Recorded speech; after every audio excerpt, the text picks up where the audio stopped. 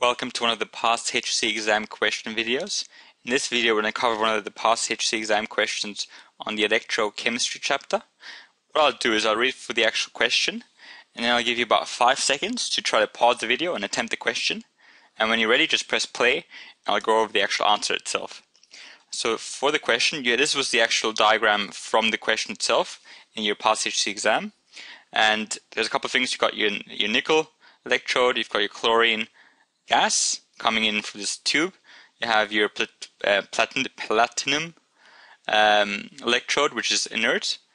You have a salt bridge and voltmeter, as you always do. You've got your nickel solution, which is pale green, and you have your potassium chloride solution, which is colorless.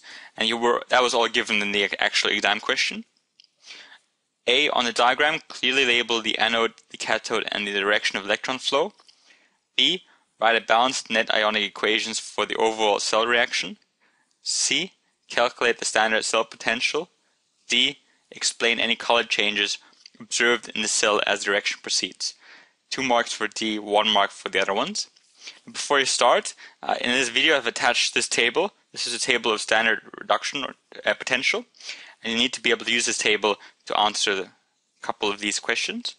So I'll give you 5 seconds to pause the video, and then I'll cover the answers for this question.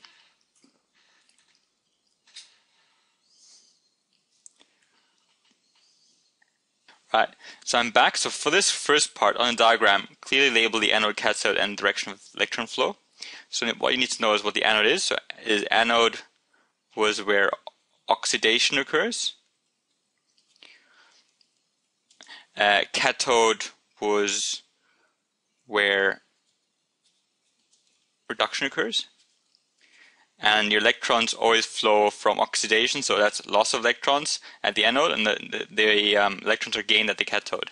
So electron flow is always from anode to cathode.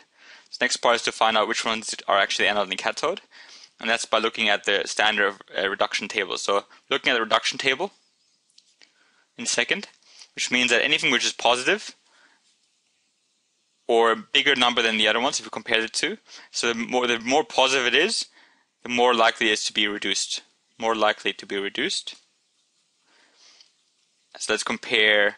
We actually have chlorine gas, which we have to compare, and we compare chlorine gas to nickel. So those are the 2 half equations. So we have chlorine gas, which is really electronegative, so they love grabbing electrons. So chlorine gas is 1.36 plus 1.36, and nickel is minus 0.23. So chlorine loves to grab electrons, and nickel is much more likely to give away electrons. So based on that, we know that the cathode, which is where the ones that love electrons are, we've got our chlorine gas, which is our cathode. So that platinum here. So clearly label the anode and the cathode. This here is our cathode. Nickel will give electrons, so nickel is our anode. And the electron flow is always from anode to cathode, so it's in this direction is electron flow. As you've done this, you get your mark for this. Next part was write a balanced net ionic equation for the overall cellular equation. So what you need to do is a balanced net ionic equation. So first you write the anode half equation, and the anode half equation we have nickel, which becomes oxidized, which means it loses 2 electrons. So it goes from nickel solid to nickel 2 plus ions, and it loses 2 electrons. And we've got the cathode. At the cathode, we have, like, if you're not sure what happens at the cathode, you can always check that table. It'll tell you what happens at the cathode. With chlorine gas, we've got chlorine gas as our anode, cathode, and the potential table will tell you what the equation is. So chlorine gas is right here. So chlorine gas will pick up 2 electrons and become 2 chlorine minus. That's all from that table. So it will pick up those 2 electrons that were left from the nickel and go into 2, but to make sure it's balanced, because this is balanced, 2 Cl minus. So each of these Cl takes 1 electron. That's why we have 2 of those. And we had 2 here as well, so it's all balanced. So the overall net equation, that's what we're actually wanting, the overall one. So the O for overall is you write your cathode first, Cl2. You can ignore the electrons, don't have to write any overall one. You just write Cl2, which is from here, plus nickel, solid, which is from there. So that means that chlorine will take electrons from nickel, and then nickel will go to nickel 2 plus, and chlorine will go to 2 chlorine minus. So chlorine has picked up the electrons from nickel, and nickel has become oxidized. So this is your half equation, and your full equation, so that's your overall equation. So I will also get your point. And next was calculate the standard cell potential. And the way we do that is, again, we look at that table. So what I wrote here is, this was of the table. I'm just written them down to make it easier, but I'll show you again where they are. This was of the reduction potential table. So therefore, chlorine going into chlorine 2 minus, we have 1.36. This was that straight off the table right here. That value right here. And for nickel, if you look at the table, nickel taking 2 electrons becoming normal nickel. Nickel 2 plus going into normal nickel. That is right here. And that was a value of minus 0.23. Actually, right, minus 0.23. What we have to do, we have to use this equation to find our cell potential. And that's E reduction, so how likely they are to be reduced. And we say that our chlorine is the one that's being reduced. So what we can do is we can just grab that value off that, because that's what's talking about which ones like to be reduced. Plus the one that is being oxidized. So in this case, we actually have it's saying minus, but this is actually how likely it's to be reduced. We're asking how likely it's to be oxidized, but it's giving us how likely it's to be reduced. And the way we know that is because it says nickel will take 2 electrons to become nickel solid, elemental nickel. So in this case, it's actually not giving us oxidation, it's giving us reduction. So what we do to get oxidation is we just look at this value.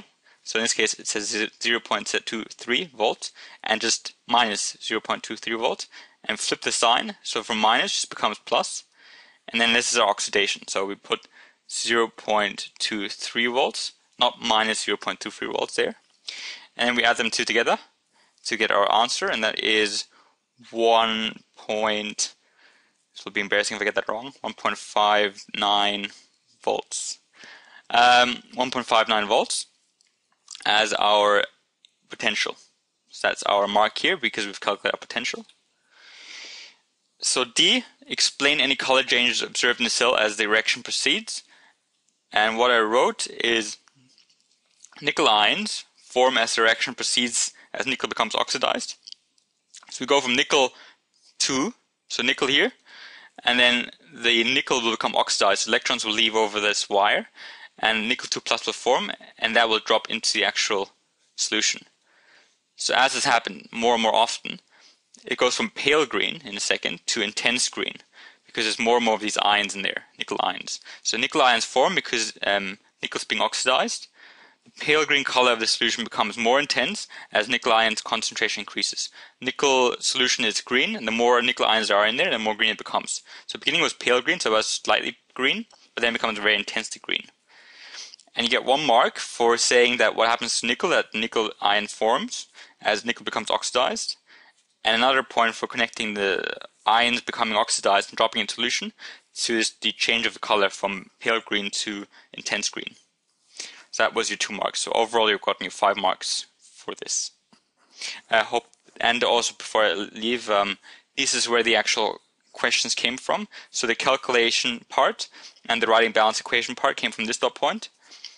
So we have calculate potential and use standard potentials and half equations. So this is this one. And then we also had described the explaining galvanic cells in terms of oxidation reduction in our dot point. And that's where the whole, being able to know which one's the cathode and which one's the anode and direction flow came from. And also this second part, this D, explain any color changes observed in the cell as the reaction proceeds. That came from this dot point. And then define term anode, cathode, electrode, that was just A as well. So I hope that was useful.